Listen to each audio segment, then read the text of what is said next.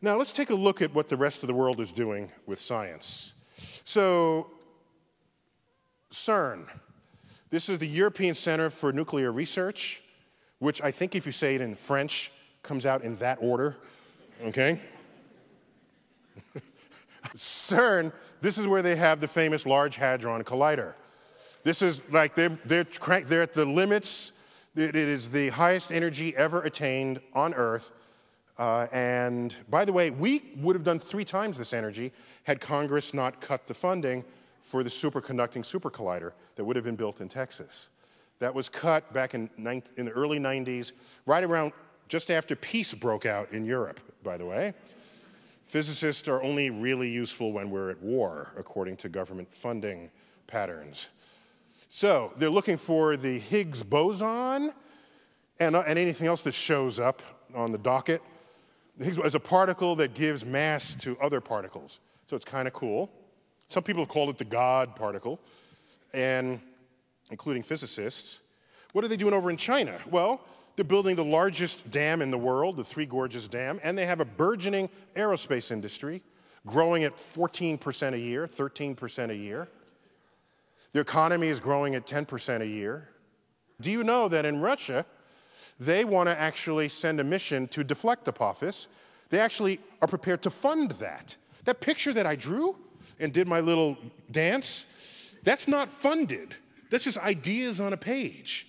Russia actually wants to fund it. And they invited us to participate. And I said, well, sure. But then I thought about it. I was asked by the NewsHour, what are my top 10 news stories of the year? This was now end of 2009. What are my top 10? I said, I don't have 10 stories, I have 5. Okay, what are they? I said, one of them is Russia inviting us to join them to deflect Apophis. They said, why? I said, here's why.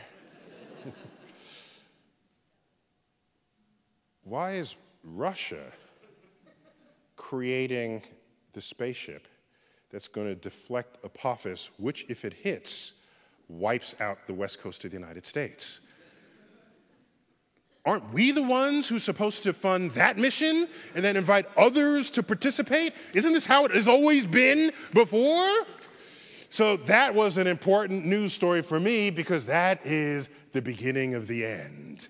That's where you think you're at the top and people start doing things on their own with or without you. And all of a sudden, you gradually fade to insignificance on the world stage. That was writing on the wall for me when we were not leading that mission. Let's keep going. How about Brazil? If I mention Brazil, what's the first thing you think of? Someone said, bikinis. The guys are saying, yeah, the tongue bikinis, yeah. Soccer, maybe? Okay. This is the American view of Brazil. I understand. It's completely understandable. However, it blinds you to the fact that they have a burgeoning aerospace industry. Do you know that most planes that you fly between regional cities is made and designed in Brazil? You're not thinking this because you're still distracted by bikinis. Brazil has the 3rd largest aerospace industry in the world, employing 18,000 people. It's a $20 billion industry there, and they invented the first airplane that can fly on alcohol. Brazil. Now, we don't do that because we just drink our alcohol. See, that's how that happens. We don't even think to make a plane out of it. So notice the American bias that prevents us from recognizing the rest of the world rising up as we stand there flat-footed. Europe. Let's take a look at pre-Euro currency. I'm intrigued by this. Before the Euro came out, Europe valued, they still do, they value their scientists enough to put them on their currency. Check this out. So you have Tesla in the upper right, Yugoslavia. Some Tesla fans out there. We got Copernicus, and who do we have? We have Marconi down here, who pioneered radio communication, and You know, and we have Saint Ashupa right here, not a scientist, but an aviator. And who's the cute little character? Who's the little boy here? Who's that? Who's that together now? The Little Prince, of course. Who here did not know that that's the Little Prince? Admit it. Okay. So you guys are honest. Everyone else is lying, all right? The Little Prince landed on an asteroid, by the way. The name of that asteroid was called B. Anybody know the rest of the numbers? Oh, okay, that's a good guess. Wrong, but it's a good guess. 210. Actually, I forgot the numbers, but I know it's not that. I think it's B662. Whatever that number is, there's a website you can go to that is all about deflecting asteroids. And it chose the name of Little Prince's asteroid for its website. And so check it out. So you see this, and you can flip over the currency, and it has the iconography of that person's life. So you have some, you know, amazing lightning demonstration there, electrical discharge from Tesla.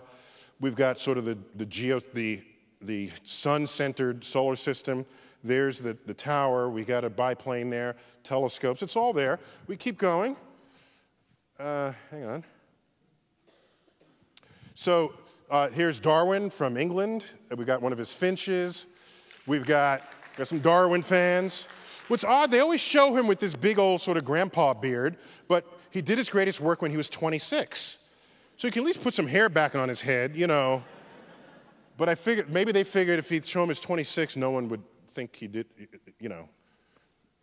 But he was 26 when he did it. This is currency from Romania. They had a total solar eclipse go across their country, and so they thought, let's make some money out of that. So they put the path, and on the flip side, I don't know what that is, right? It's got like an amoeba thing. So an artist gone a little too far, all right? But it's clearly cosmically inspired art. That money, by the way, is made of polymer. It does not rip.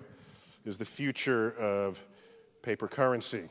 Here, we have Al-Hassan, who figured out how sight worked. He's from 1,000 years ago in Baghdad. This is on Iraqi currency. And we got Albert here. He's adopted into Israeli currency. Of course, he was not Israeli, but when you're famous, everyone claims you. See, that's how that works. All of these folks are scientists. Keep going. We've got Euler and Galileo and Gauss and Faraday and Pasteur. And I don't know what they're doing to this dog here. I'm not even going to ask. We got my boy Ike. And everybody's there. Oh, by the way, if we were to ask, who in the world do we think, literally and perhaps stereotypically, make the best engineers in the world?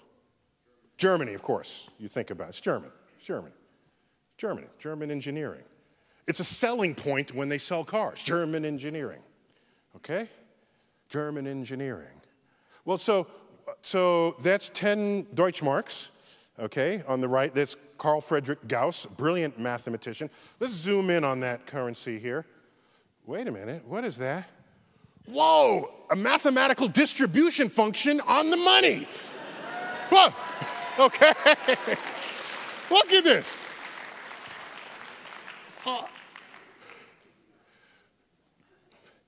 Imagine how different America would be if we had equations on our money. We might still be leading the world in something. Actually, we do have a scientist on our money, don't we? Who's that? Ben Franklin, here he goes. So he's a scientist on money. Surely there's some iconography of his contributions. Let me see. Nope, there's not even a kite, all right? Or there's nothing. I don't even see a lightning rod, all right? So clearly that's not why he's on the money. He's on the money because he's a founding father, not because he was a scientist. In fact, he was one of the most famous scientists of his day in his researches in electricity. Ben Franklin.